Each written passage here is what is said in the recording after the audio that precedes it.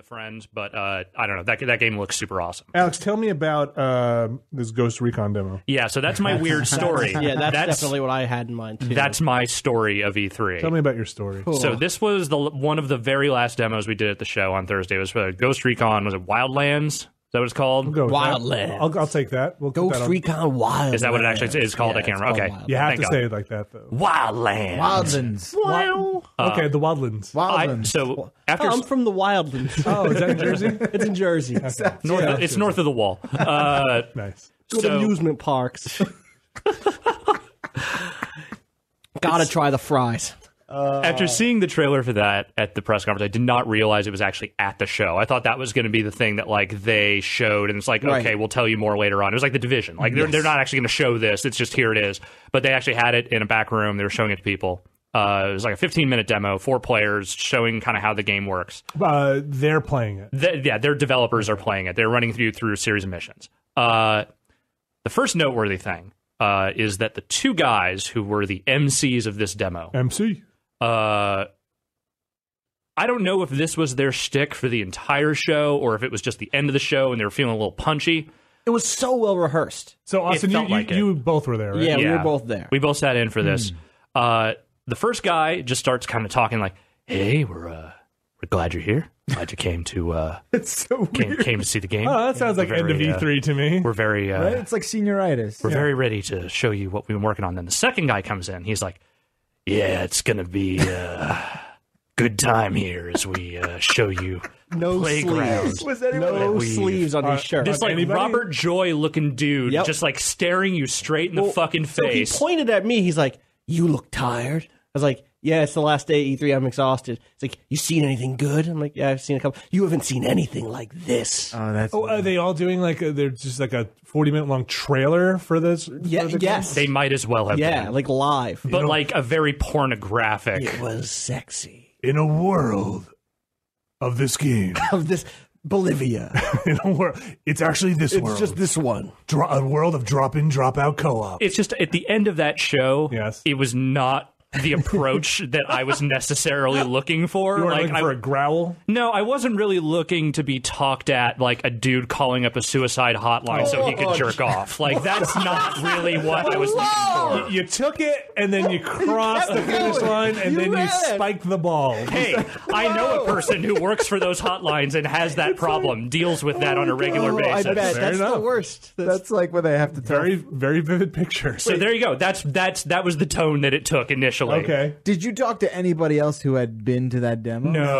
Okay, because that's what you got to do. Because you got to see if anyone else Did had you get this? Did they also kind of creep you out a little bit? Yeah. They were obviously trying to be playful. It just at the end of that, I was very tired, and it was like, oh my god, this is so odd. That whole game ended up taking that same tone, though, of just like, we're badasses and really just, like, huge boners for how much of badasses we are. Yeah. Well, I mean, yeah, the CG thing they did, or the presentation, The trailer. Tattoo face. That was in The that was in cocaine. game. The Oh, cocaine. so much coke. The cocaine in the blood. Oh yeah, blood coke. Blood coke. Blood so coke. much blood. Hashtag blood coke. So much coke. Get the cocaine. The demo itself, I mean, look, that game is a gigantic open world. Looks like there's lots of cool, fun stuff for you to do.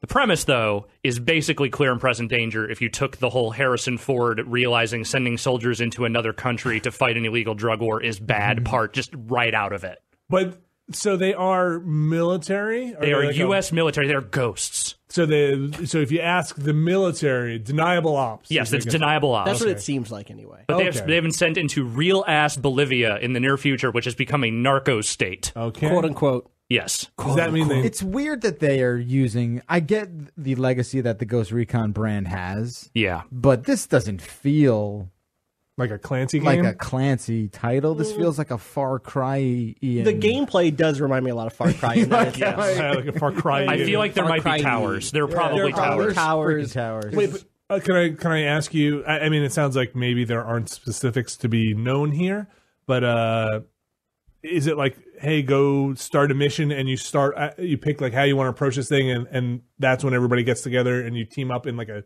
chat room and start your mission? It is meant to be highly coordinated with the people you're playing. Or is it like you're kind of roaming around like Paradise City style, and like then like a mission starts, and then that is literally what the demo was. It was 4. So here's the demo room was us in chairs with headphones on. And then the 2 guys that are left and right, and then in front of us were 4 people playing the game on 4 different screens. And they had a guy on a video board like switching to a main screen between the 4 players. And at the beginning, they were in like wildly different places. Someone was on the top of the mountain, someone was over in the snow. And then they got together? And they all got together to do this mission. And that's like cool. different They started out pairing up, and then they got together, and then they split up again. Yeah. it was It's probably not how Ghost would really act in the room. Oh no, that's totally how they would You act. think they'd be like, all right, well, you guys, Where are you? Are we nowhere near each other? I saw you on. Cool. I'm the mayor of Bolivia. From checking in on Foursquare, I saw you were in Bolivia. No shit. There's some. No shit. You want to go get some cocaine? Like totally, bro. Let's go get some cocaine. I dropped a pin. Come find me. Come find me. My signal's fucked up, dude. Can you get on? You got WhatsApp on there? Because my cell is terrible here.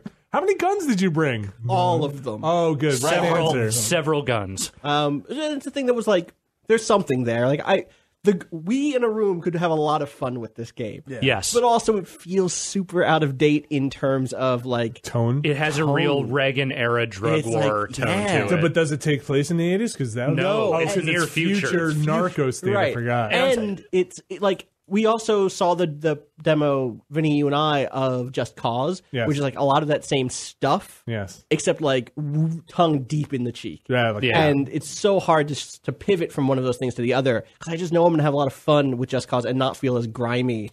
I mean, there was literally a scene where a couple of the ghosts wandered up on a tree that had a whole bunch of hanging villagers, you know, that's and not like, good. and their tone of like the way they explained, there's like, you know, they were basically showing it off as scenery, and they were like, this happened, and this happened because of things that we had done previously in the game. Moving on, and then they just moved right on past. I was like, "Wait, what do you mean? What were those consequences? Could have Like, done does that something actually, different? Like, yeah, like how do I prevent that from happening? Like, is there a way? There does seem like they're, you know, crossing my fingers here, but there's a chance that they're going to do a lot of work to kind of humanize the regular folks living in Bolivia. Like, you run up on the different towns, and first of all, there's just like a really nice text treatment. Like, you came up on San Marino or whatever the name, I don't know what the name of the Whatever village town was, yeah. But it was like in a nice serifed font, which is not normally how like game fonts work. No, they're so sans. They're so sans serif. Yeah. This is like real, like, ooh, this is a little classy. Yeah, well, that's either. Yeah, and then there's a little text thing underneath it that was like, It's like my eye moves from letter to letter without even stopping. This is just graceful. like that. And underneath it says like, San Marino used to be a union town until the new dictator came in. Like, oh wow, like I got a little bit of like a little clip of what this place was before things were shitty. And I hope they give me more than just that. But like, okay, More than just flavor text. more than just flavor text. But like that would be good. But who knows? It's. I feel like it's so easy to kind of goof on that stuff, and especially when you start adding in multiplayer, Right. when like somebody's just spinning in your buddy's just Right. spinning in a circle, Well, kind of and like then jumping the up and whole tone down. is supposed to be so when they're being so serious about it. Like they weren't being 80s action movie about it. They were being like 90s like war drama. You know, like they thought this was like you know, Alex said, like Tom Clancy, a little too serious for its own good. Like not quite into like Richard Marcinko territory, but Not like quite. not, but in the ballpark. I like that you called him Richard. That's fascinating. Thank you. Don't That's go with how- the Dick Marcinko joke. That's how he was billed on the Richard Marcinko books that my dad owned. So there you go. So it sounds like Wildlands has Wildlands. an identity crisis. No, it sounds like No, they I don't know think exactly where they're No, going. I think but- they know what they But are. what I'm saying is that trailer kind of said one thing. Which was Blood Coke. Which was Blood Coke 5. And then you guys had this wackadoo presentation, right? Where it's like, what the? Like, if I had that it was happen to me, I'd be punchier like, than I thought it would be. I'd be like, I don't know what kind of read I'm getting on this game Yeah. right now. right. But And then you see this awful, set drawing sort of stuff. The core thing of that demo was it was another example of, do you see that? You can go there. That was their big pitch, was this is a gigantic open world. It is realistic You've terrain. never played a Ubisoft game like this before. And that's right. it looked fucking gorgeous. Like the world especially looked astonishingly good. That said, the tone, like you said, was a little weird in places, and it's especially as like an end of E3 demo. I just didn't know what the those hell are the to last do. thing we did on Yeah. the floor. So. like sometimes those are my favorite games, though, that Yeah. like are really just like going for it tonally, and then something breaks in engine, and like a dude just starts flipping out or something. Yep. And then it's like, that's a good goof. It is always funny to